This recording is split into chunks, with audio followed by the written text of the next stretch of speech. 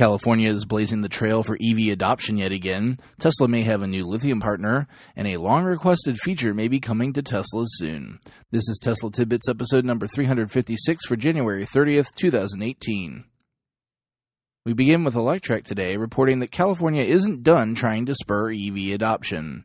Already the undisputed leader of both EVs on the road and policy to encourage this, Governor Jerry Brown signed a new set of executive orders last week, adding on to California's already aggressive EV adoption strategy.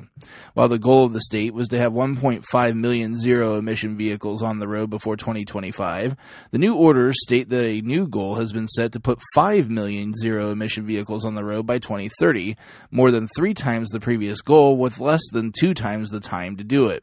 California already offers a $2,500 rebate for the purchase of a new zero-emission vehicle, but these orders would see a $2.5 billion investment add on to this, aiming to put 250,000 vehicle charging stations in service by 2025.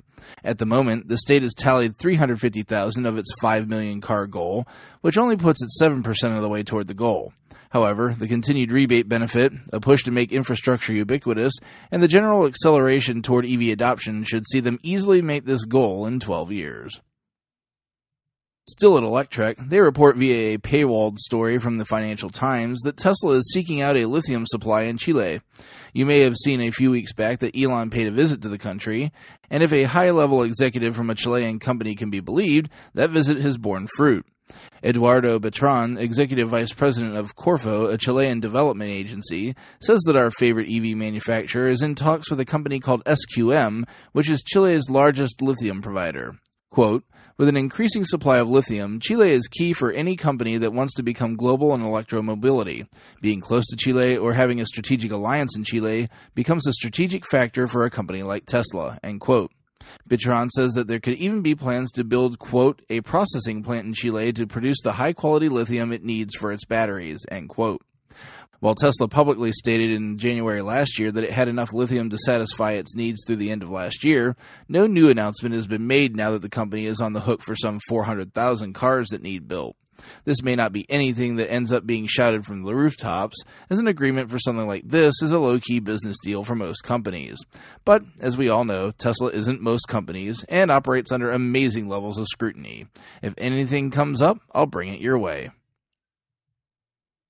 Finally tonight, from the Twitter account of Elon Musk, we get word that Teslas will be picking up a long-requested feature that many non-luxury cars even have on occasion. While the cars themselves make next to no noise when cruising down the road, the wind and road have something to say about this. And in a near-silent cabin while trying to listen to any kind of media, those factors equate to a lot of fiddling with the volume knob on some occasions. Twitter user @JosephHuberman was lucky enough to catch Elon's eye mentioning the topic, and he got another of Elon's responses saying the feature was, quote, "coming soon," end quote. "Can't come fast enough for this owner, as this has always been a minor annoyance for me. Can't wait to see it fixed." Make sure you check out the links to the full stories in the show description. While you're at it, check out the Patreon at patreon.com/Tesla Tidbits. Thanks very much to the super patrons supporting the show at the $10 plus level. They're John Waltower, Drew Schuyler, John Waller, Mark and Sarah Thomas, Ryan Scarborough, Lee Sweet, William Henry Crew III, Dorian Steve Guberman, Bruno Quindici, John Rich, Joey Boots, Ralph and Cheryl Waterhouse, and Adam Raymer Brown.